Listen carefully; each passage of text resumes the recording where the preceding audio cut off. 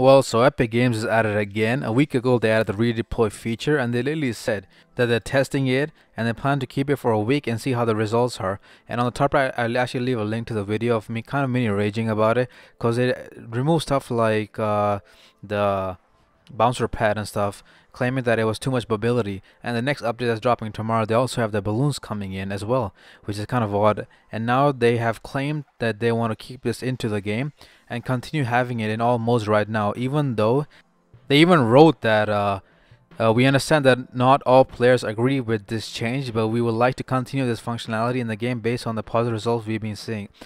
It was fun in soaring 50v50, but honestly, in the solos, duos, and squads, I don't like it at all. It creates too much third partying in the game, and it's kind of ruining a bit of the fun.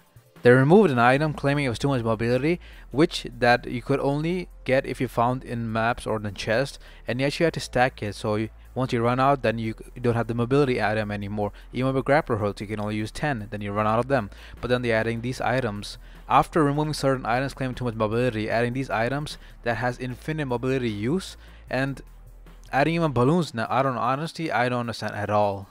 What's your guys' opinions on this matter? Leave in the comments below, and I'll try to talk to you guys there. I'll see you guys tomorrow in the new update dropping for 6.21 at like 4 or 5 a.m. Eastern time. Peace out, yo.